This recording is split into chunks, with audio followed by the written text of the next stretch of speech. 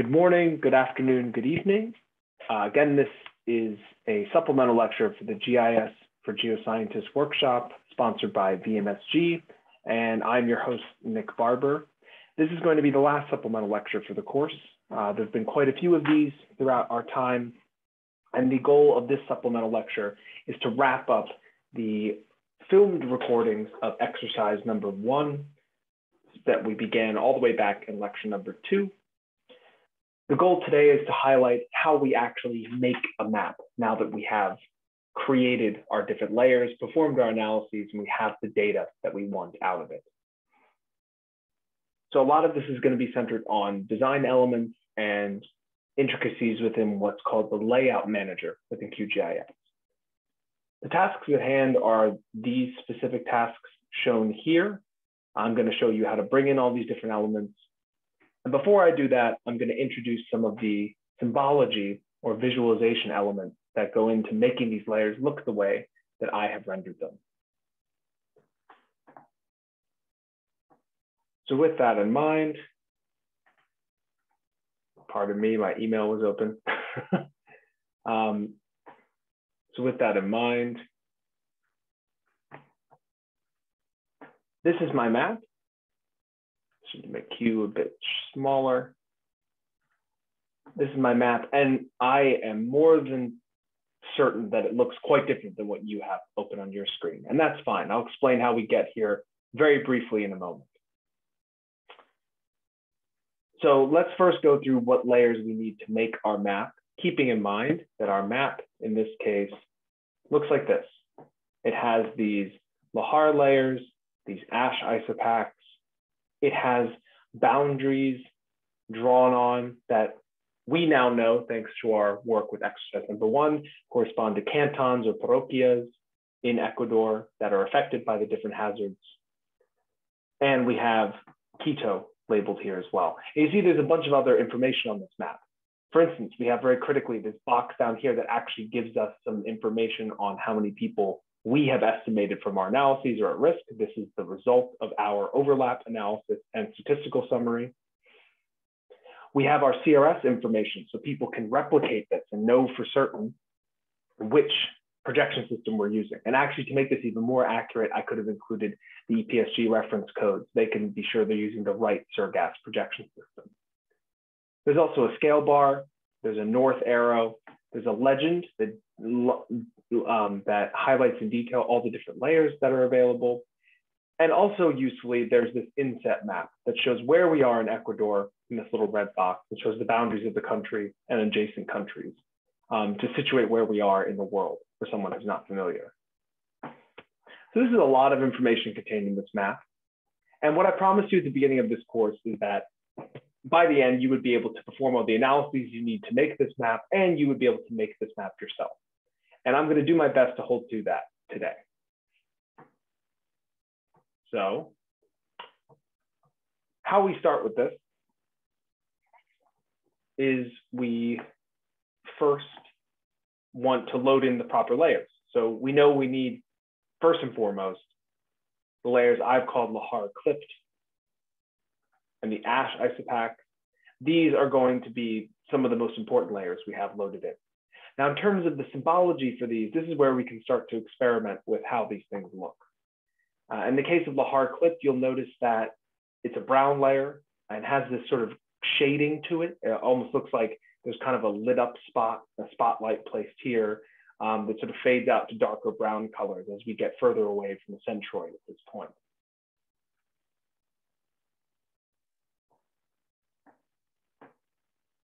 This is a product of the symbology choices that I've made for this particular sample. And it just so happens that I have decided to add what's called a gradient to this particular sample for no other reason than to highlight the different aesthetic choices we can make with these layers. I've decided now that I don't really like this. This is something I can go back and add in again if I want.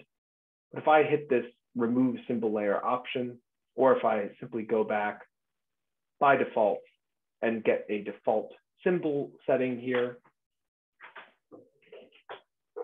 One moment, having some technical issues.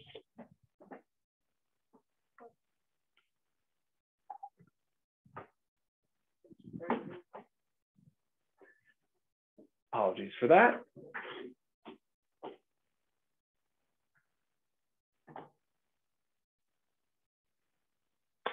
What I want to do here, perhaps I want to do something like this, have a simple fill like this, and for stroke color, I want to have a black line, perhaps with a sort of a bold outline. All I'm doing here by selecting single symbol and adjusting the fill is I'm adjusting, just like I would in something like Adobe Illustrator or in Inkscape, I'm adjusting the actual underlying color of that's filling in the polygon, and the stroke is referring to the boundary of the polygon here. I click apply, I click OK, and you'll see that the appearance of the lahars has changed drastically. If I inspect the ash layers and inspect their symbology, you'll notice again, these are polygons. And what I've gone for here is an empty fill, but I've used this dot line option here under the stroke style. So there's a range of different ways you can render these vector layers aesthetically. The other vector layers we're going to need to make this map come from the QGIS folder. I believe they're under the GIS base layers area. These are respectively called, if we zoom out and I turn off the DEM, the regional affected area in yellow, the affected area Guagua Pichincha in orange, and Quito highlighted in red. And this color scheme, red, orange, yellow, is sort of the color scheme that I've settled on as being, for at least my purposes for analyses, as being the parroquias, the underlying cantons that reflect which areas of the country are most under threat from particular eruptive products. So for instance, in the yellow zone, these are parroquias that while they certainly will be exposed to ash hazards, those ash hazards will be comparatively less extreme than those faced by the cantons and parroquias located in this central region in the orange, and most probably in the red zone. The reason we classify Quito as its own red zone, quote unquote, is because of its population density and the amount of lahar coverage that would be expected to affect Quito in the event of a 10th century eruption. So if we load in these three layers that I'm highlighting on my screen here, then you'll have access to all of these. And again, just like with the other layers, if you wanted to, you could adjust the colors of these. You could decide to classify them as something different than red, orange, and yellow. You could choose to use a fill rather than a simple line boundary like this. It all just depends on what your preference would be in this case. The next bit is quite minor, but something that, again, if I double check in the folder, should still be available, is hopefully something that you will have access to. Raster tracer, DMs. This might be something I have to go back and add to the GitHub to make sure that you have access to this.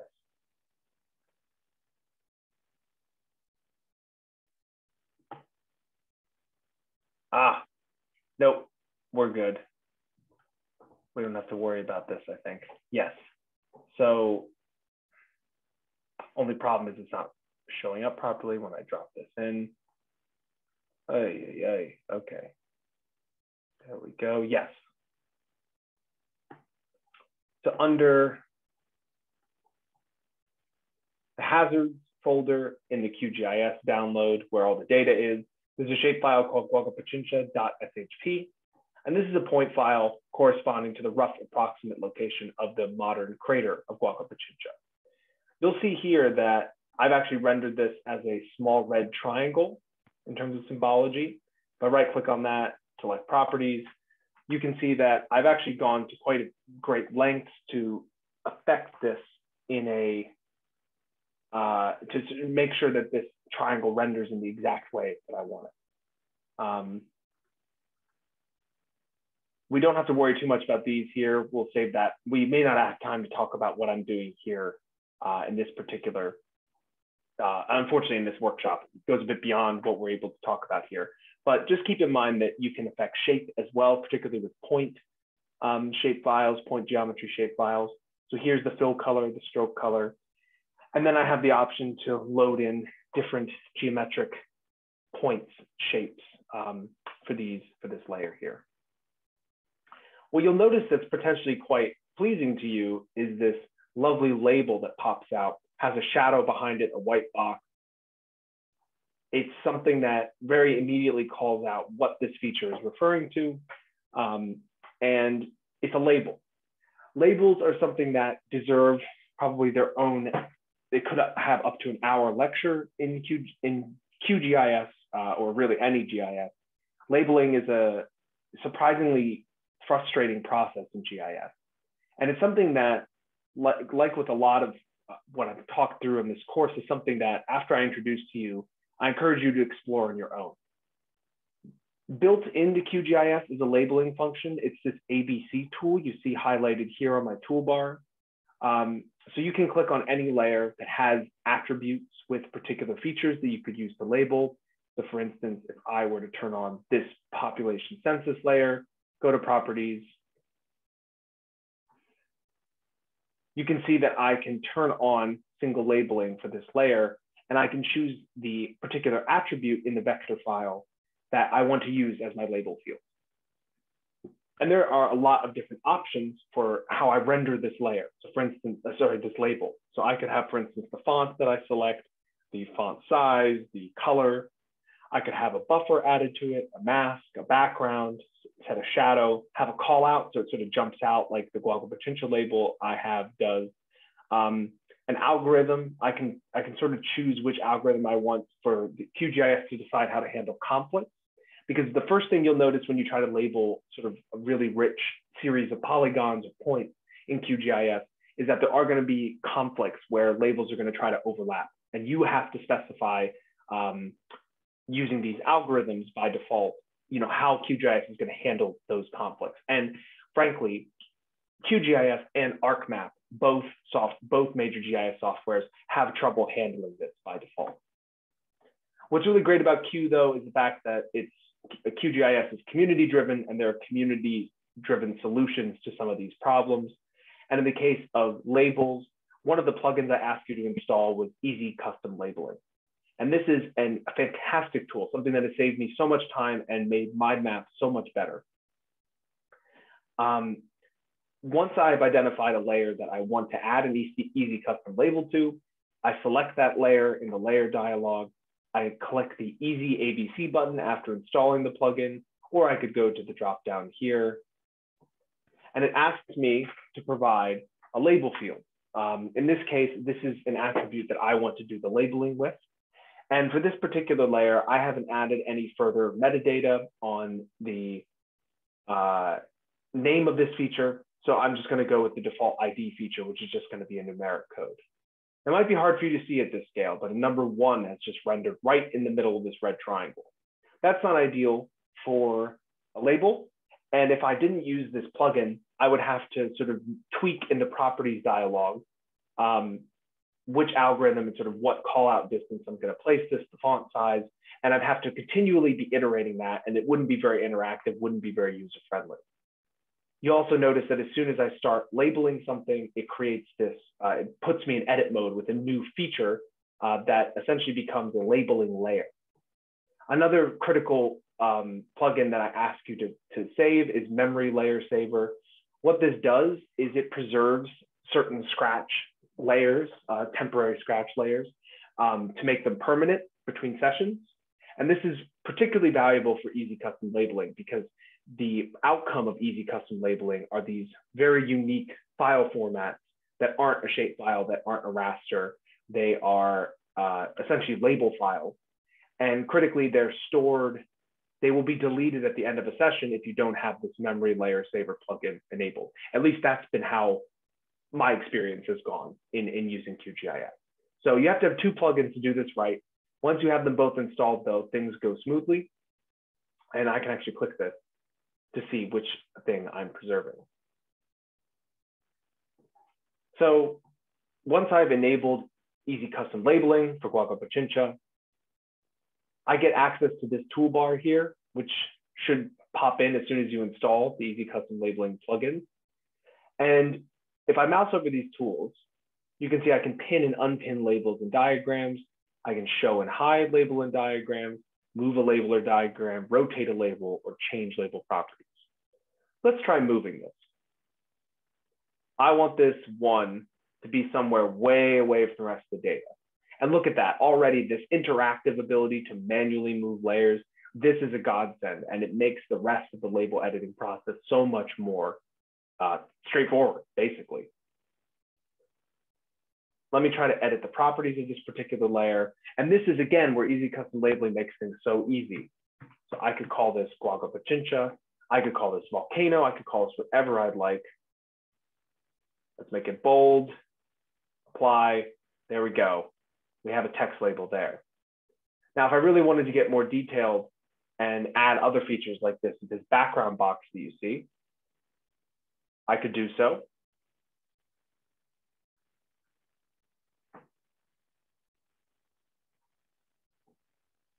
In this case, for some reason, it's not rendering at the moment.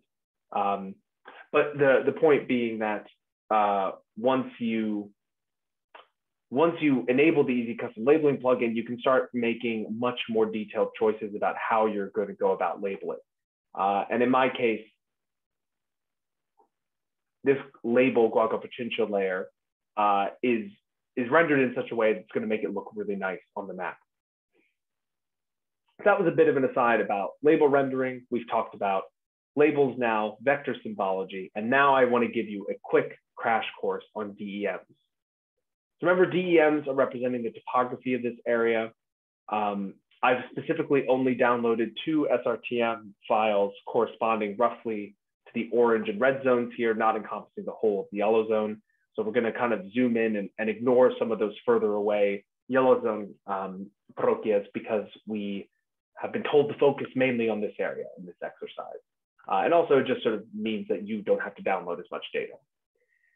If you wanted to get these SRTMs yourself, remember you can use the SRTM downloader plugin. You can set the canvas extent, and by clicking this download button, you can download these DEMs raw straight from the Earth data source yourself, provided that you have an Earth data account and you log into it when you open this tool. Now, by default, the DEMs you load in, the DEM merge and Hillshade will not look exactly like this. In fact, your DEM merge.tiff file, this is going to be a black and white file by default, and the Hillshade is probably going to have different rendering of the underlying topography. So you might be asking yourself then, how did I get this to look like this? And why are we rendering the topography in this way? So this is a trick I learned after experimenting this for years and years, trying to figure out a way to make topography look nice. By default, topography may look something like this. And I'm just gonna sort of go in. I'm gonna adjust some stuff that I'm gonna go back to later.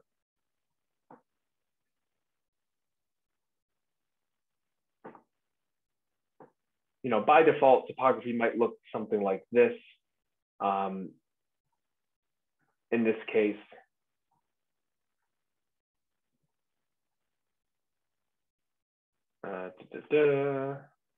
sorry, I'm just sort of experimenting with some of these. So if I zoom out, or I hit OK, sorry, it doesn't like having the property window open. You know, yours may not look something exactly like this because I'm using the grays palette here. In fact, let me just fix that. I think the issue, yes, the issue is I'm using, let's go back to single band gray. There we go. That looks a bit better, though it still looks a bit strange.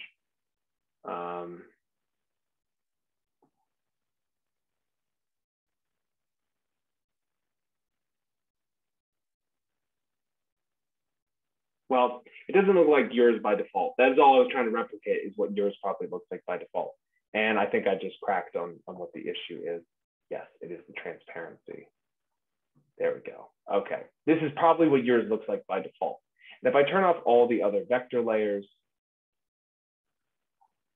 you know, you'll notice that while it's an interesting layer, it's not very detailed. And particularly, we don't really get a sense for the degree of relief, the changes in slope in particular areas. Even when we have this other geological information, it's not very detailed. So a trick I learned to make topography really pop in QGIS, for lack of a better term, is to overlay the raw sort of DEM SRTM file rendered as a raster pseudocolor with what's called a hillshade. And if I go, in order to make a hillshade layer, you simply go into the processing toolbox, type in hillshade, and you find this under the raster terrain analysis toolset. And all a hillshade is it's a visual rendering of a raster. It's still a raster layer that's rendered as if the sun is being directed on this landscape at a particular angle and at a particular height with respect to the land surface. And it casts shadows in the image rendering that make it appear, trick your eye into recognizing a sort of 3D structure. And this is essentially what's happening here. So you have access to both of these layers, the DEM merge, the DEM hillshade. And what really helps in visualizing the terrain is to essentially stack these two. And we do this in sort of we can do this in a number of different ways. But the basic procedure, once you've made a hillshade layer, or in this case, once you've downloaded it, and if you need to make one from scratch for your analyses, you can do so here. All the work is done essentially in the DEM merge layer, and you take advantage of symbology properties that are mainly available under the single band pseudocolor layer. What the pseudocolor option does under symbology for raster is it allows you to pick a color ramp and define how you want these different colors to be rendered for the whole area. So in this case, I want to make sure that I'm rendering this in a way that looks nice. Now, the color map I've chosen here, called Oleron, is a scientific color map by Fabio Cremeri. I talked about this in my lecture number 3. It's a great open source, colorblind friendly color map database that maybe isn't useful for every application, but in this case, will make for nice data eventually.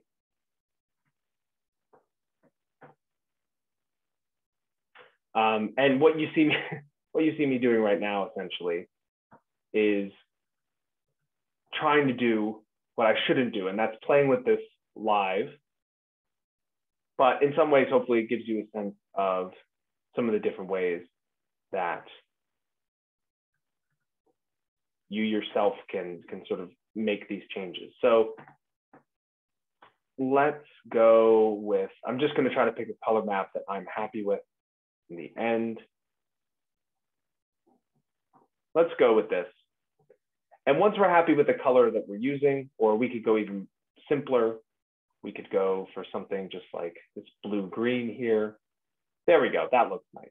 So we have this sort of bluish-green to yellow color map here, broken down by equal interval. I would encourage you to explore these different options for how you break down the different classes in raster symbology. This is something, again, I don't have time to explain in this short video, but I encourage you to explore it and sort of dive into the documentation a bit if you're trying to understand why I'd choose equal interval over continuous. It sort of, basically, it just changes where you place the boundaries between different groups.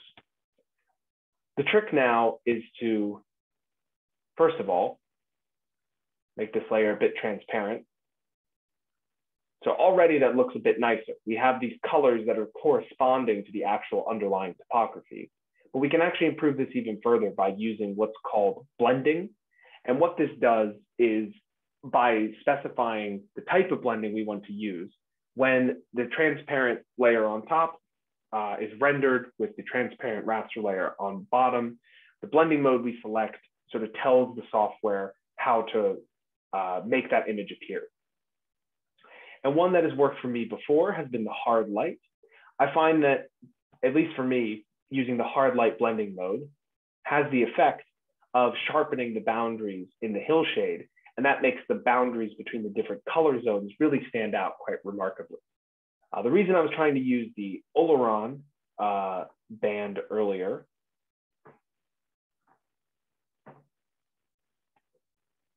was because when done right, here we go, And this is what I was trying to replicate earlier. You see, eventually I get it right.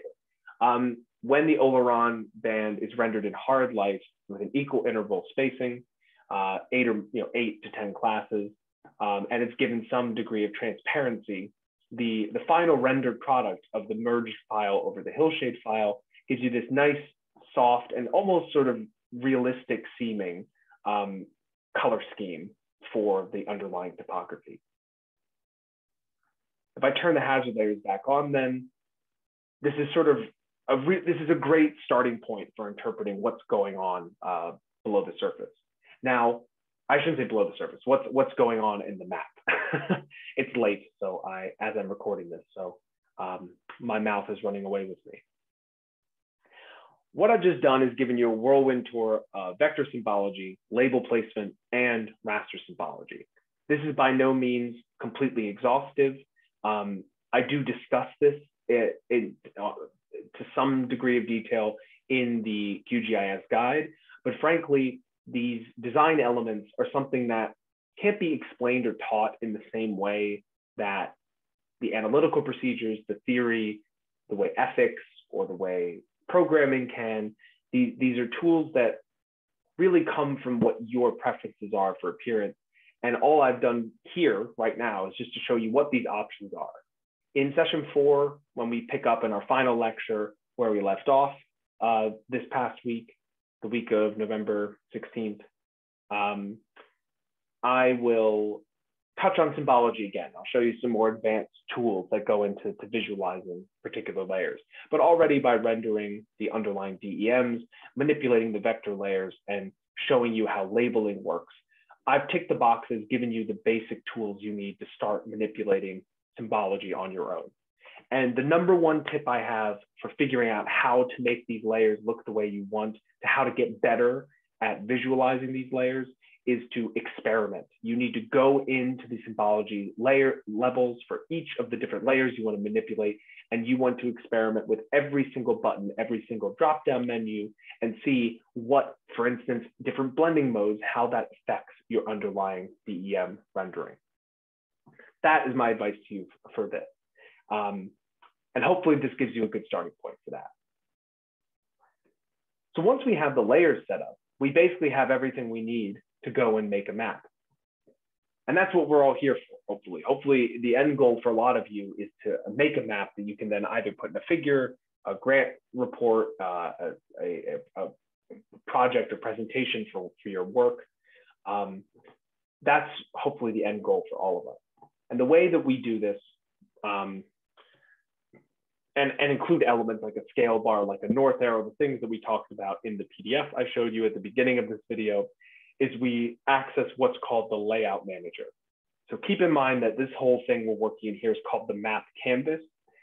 It does have display elements. We can add things like a decoration. We can add something like a north arrow here. And look at that, there's a north arrow rendering. But by default, you will find that there's no real option to export this as anything other than a .qgz file or some sort of geo package or Postgres file, not something that you could, put in a paper, for instance, or put in a report. So you have to go to this whole separate window that essentially is built for map creation and layout management, called the layout manager. So if I click the layout manager and drag this over to you, you'll notice that there's a couple, because I've done this many times before, there's a lot of different layout windows that I can manipulate here. To start, I'm going to open one I've already started for this VMSG course called VMSG 2021. And so when you do this for the first time, the only option you're going to have is to define your own layout. So I would encourage you to click the create ... and then to save your own layout template for this particular project. Critically, the layout that you use for a map is going to be tied to the project file. So in this case, my workshop exercise.qgz file.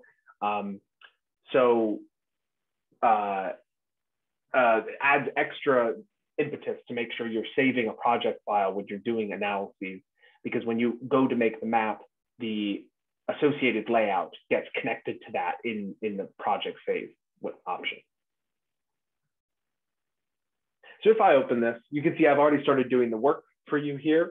I am going to delete it and show you how to do this from scratch though, so don't you worry. In fact, I'm going to delete this right now just so we can start from scratch. This is what the layout manager looks like. It's essentially, like I said, it's basically just for processing and creating visually appealing images and maps that will then go on to potentially be edited in other graphic design softwares. There's a lot of different options here. And like with everything, I encourage you to explore these. Look at the tooltips, read the documentation, try to figure out what these different tools can add to your analysis, what they can do for you. I can say I've used probably about 50% of the tools in the layout manager. There's a lot of hidden features that are really useful that I'm going to try to highlight. But there's a few key things that I want to make sure you come away from this course knowing how to do. The first is adding an item. And this is thankfully very easily labeled. There are a range of different options shown here. And the first thing we want to do is add a map, right? So if you select this option, or you select any of these options, you get a cursor that shows up. And if I click, well, something weird happens, right? So what I actually do with this add map is I draw a box. And within that box, what's going to be rendered is whatever is showing up on my map canvas as we speak. So here we go. This is our map layer. And you see it's already been put into this items layer over here. This is kind of like our layers menu, our layers panel in the map canvas. It's showing the different layout items or elements that I want to display in the order I want to display them in. And then below this, what renders is an item property. This is basically an expansion of the underlying properties of this particular map layer.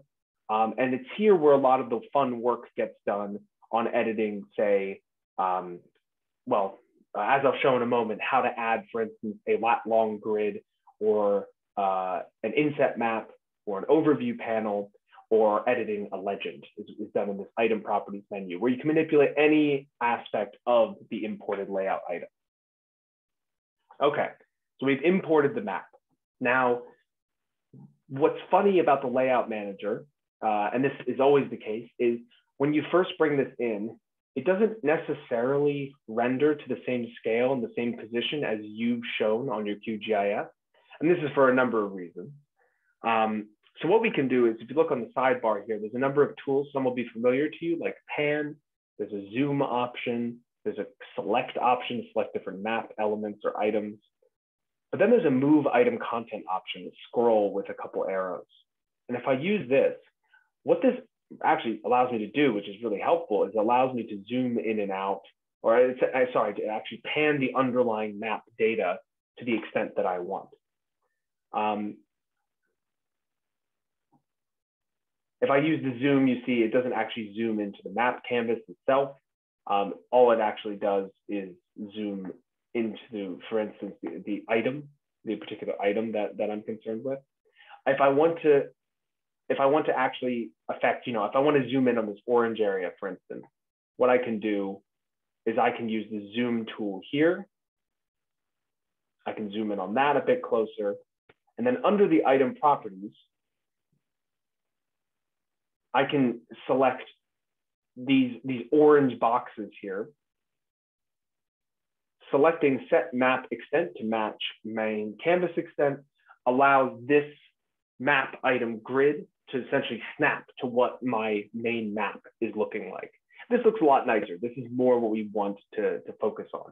If I wanted to even further zoom in, again, I could zoom in a bit further here, and then I could go back to the layout. You see a lot of this layout management is going to be quite iterative. Then I could drag this up, get this centered a bit better. Once I'm happy with that, then I'm good to go on the rest of the analyses. Now, some of these elements that we want to add, for instance, the north arrow scale bar, they're actually quite easy to add. And the fun comes in deciding how you want them to look. So for instance, with the north arrow, just like with the map element, I'm going to drag it, I'm going to create a box. And what's going to be rendered inside is some sort of arrow. By default, yours might look a bit different than mine. If I select the north arrow here, just keeping in mind that my computer is a bit slow, it's running Zoom, the recording feature, as well as QGIS, which could crash at any moment.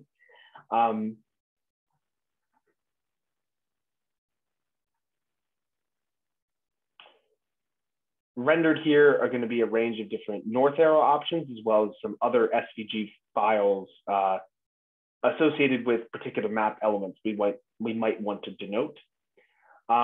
Let's say, for instance, I want this particular geometry, or I want this particular geometry. There are a number of different north arrow options made available to me by default. I personally really like this sort of Star Trek looking one. It's very simple, it's very clean. That's just my preference. But again, you just add item and you add this, and essentially this is an image object that gets added, some sort of SVG element. Next, we could add a scale bar.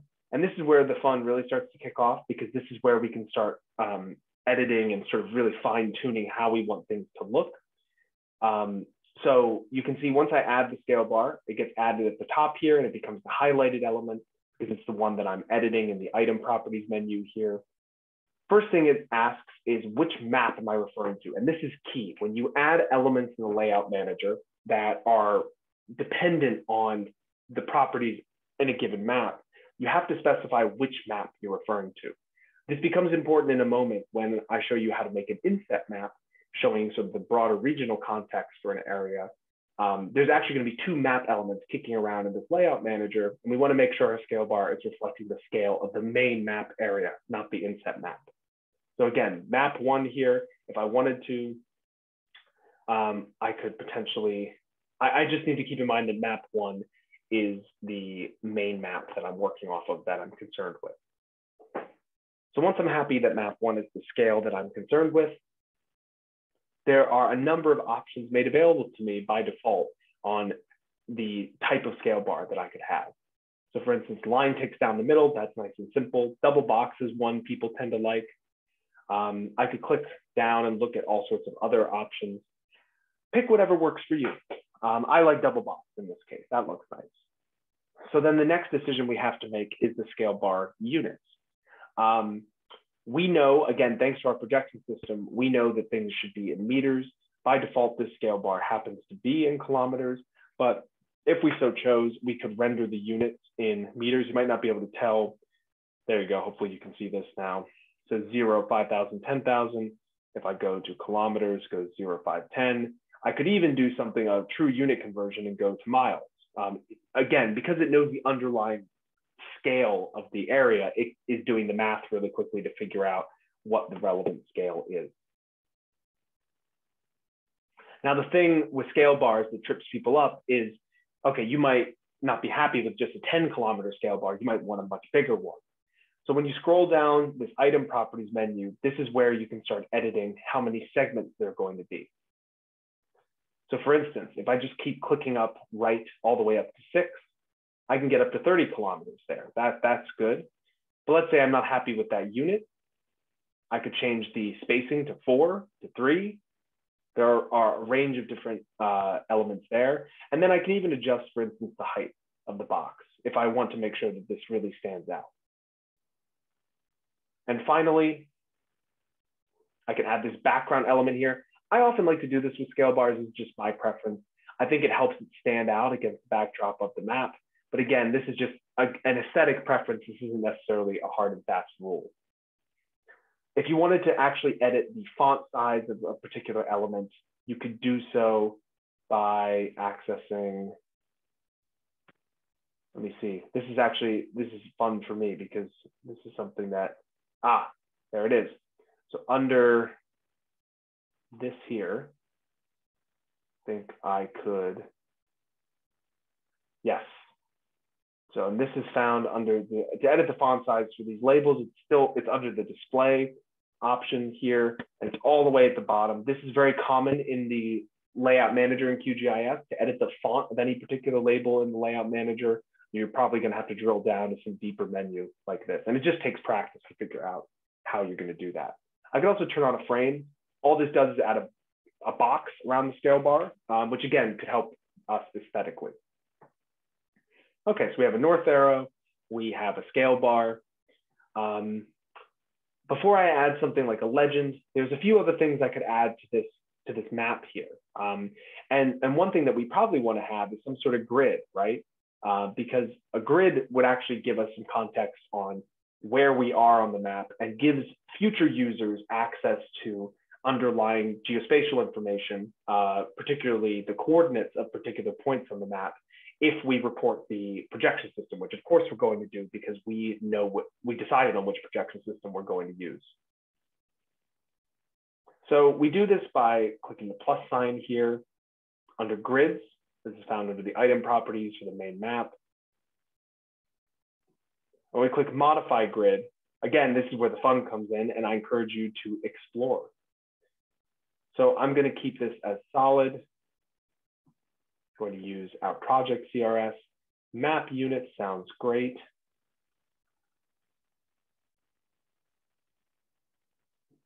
And actually what I know for a fact is that 2, 3, 4, there we go.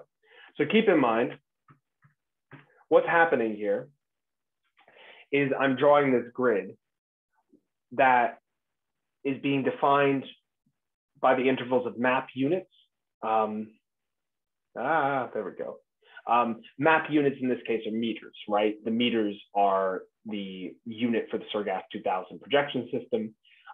So by entering an X of 10,000 and a Y of 10,000, this is saying every 10,000 meters or every 10 kilometers, I'm going to draw one of these grid lines. Now, I may not be happy with that. I actually think 20,000 looks a bit nicer. And this renders live, which is really nice. You can see now I have a nice wide space grid that again gives me reference points if I need to georeference this map later for whatever reason because the underlying data gets corrupted, or if I just want people to be confident about where we are in this area. That's great. We want to make sure that we also render this alongside some sort of contextual frame. And so we can do this by scrolling further down in the grid. We have the option to add a frame. I personally really like the zebra option, but there are a number of different ways you could render this, some a bit cleaner, a bit more simplistic, and that's totally fine. It's really up to you. If we go further down, we don't just want to show this grid without any context. We want to show the actual coordinates. So if we click on draw coordinates, you'll notice that all of a sudden the coordinates corresponding to the easting and northing or the X and Y coordinates of our projection system render. They don't look great though. The font is small. There's a decimal point where there probably doesn't need to be.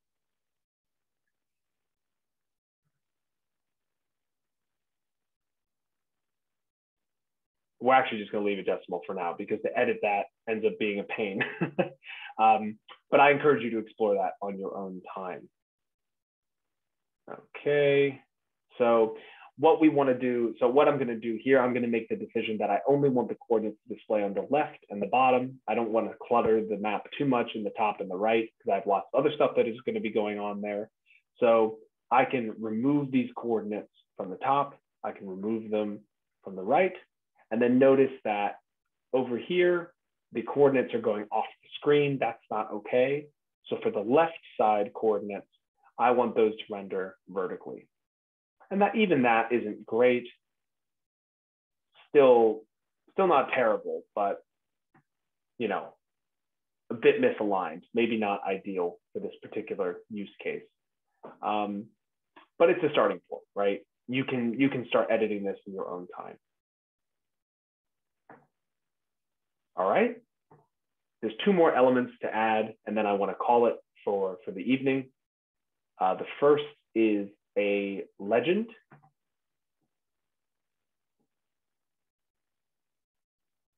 All right. Now, when you add a legend, you go to add item, you add legends. Legends are some of the trickiest bits to manipulate when you're making a map in GIS. And that's because when you add it, by default, it's going to add every single, you see I've zoomed out here, every single layer that I have loaded in my project file gets dumped in here.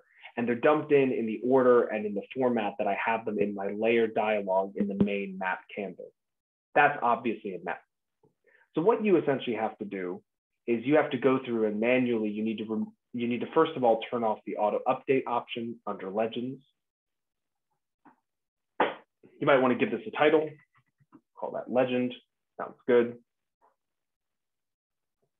Turn off auto update. And what this lets you do is to edit essentially the labels here. So I could decide to remove all of these. I definitely don't need these. Under georeference, I know which ones I'm using. I'm using these particular layers. I'm not going to do this for every single one because it would be kind of a waste of your time and mine.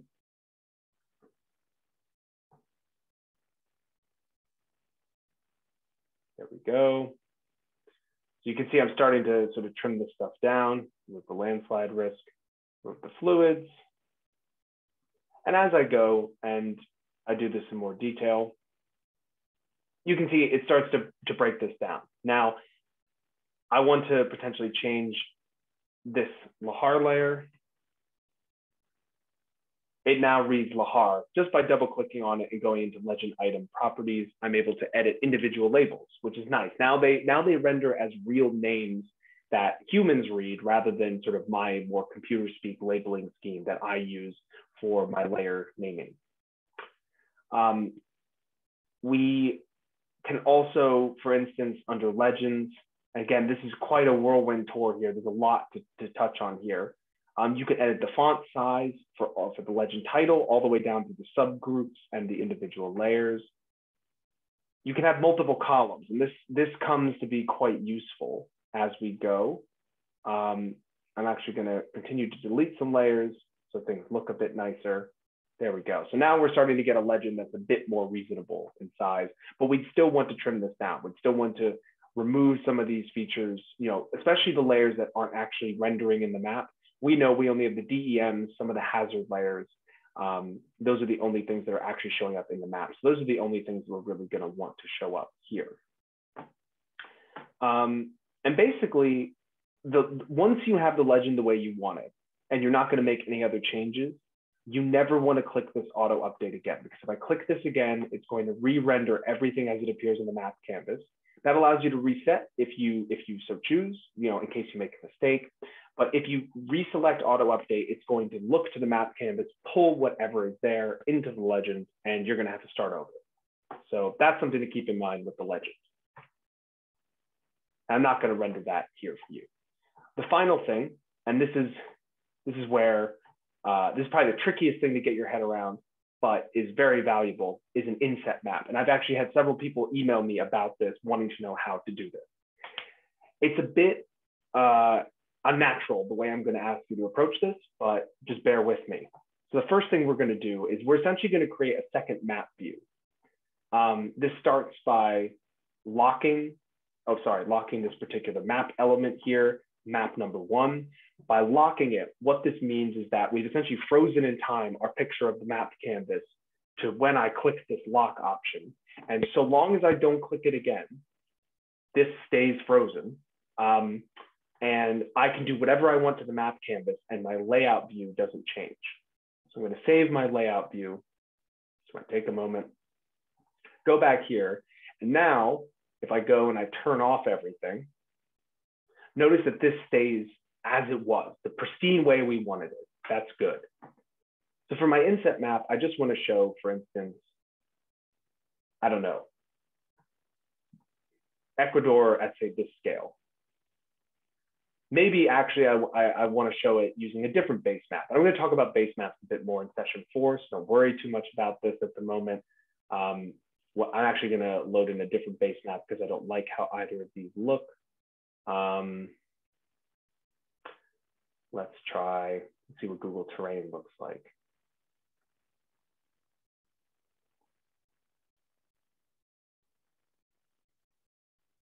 I hate that. That is not good.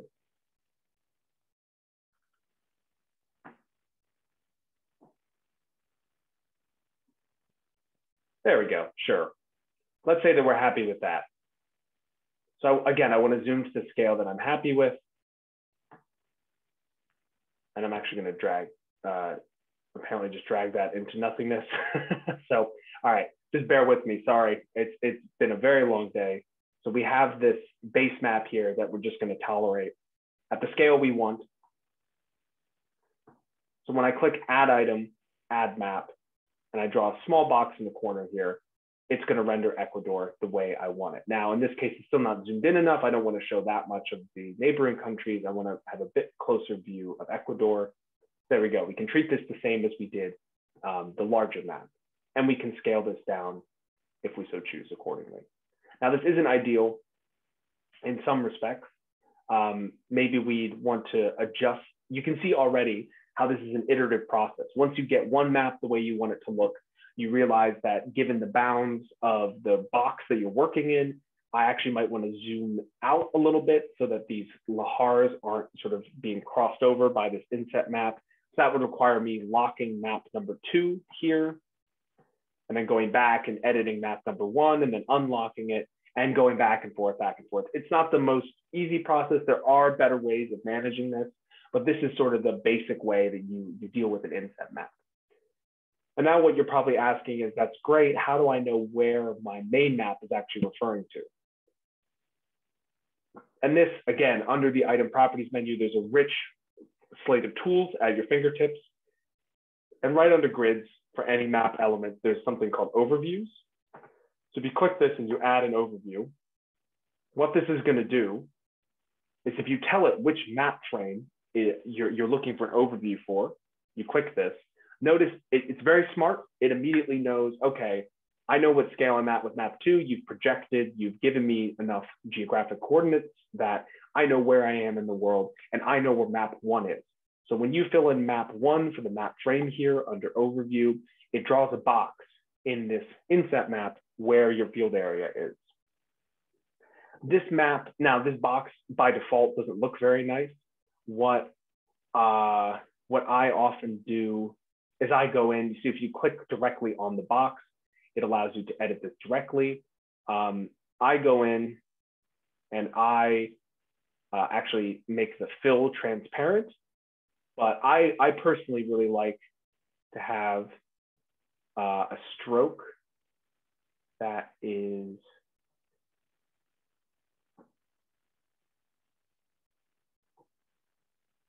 and this is where the fun happens, because there we go. Stroke style needs to be solid line. There we go. So once I have that, I have this nice solid red box. And in my figure caption in my paper, I could say, you know, see inset map, red box denotes the field area here.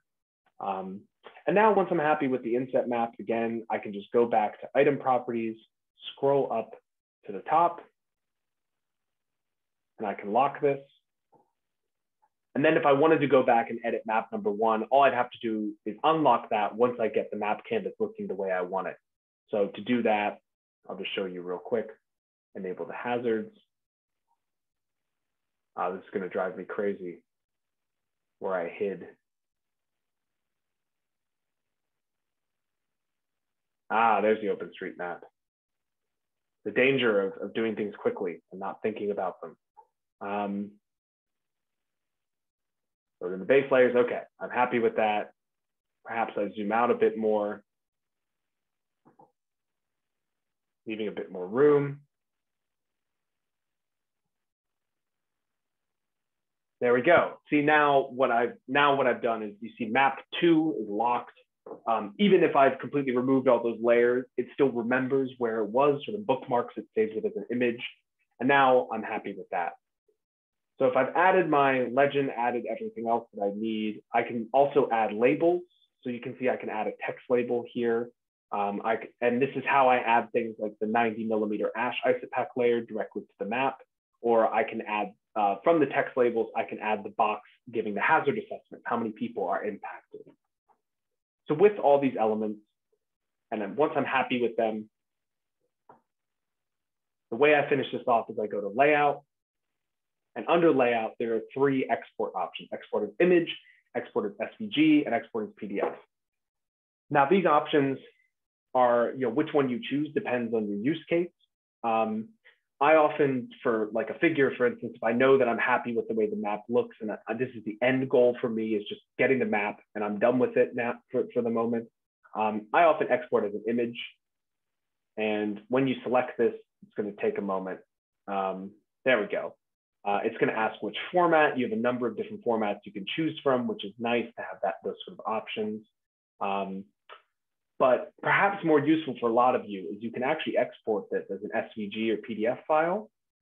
These file formats are, if you're familiar with graphic design softwares like Illustrator or Inkscape, are going to provide you with the tools you need, provide you with the layer structure that is reflected in your item list here.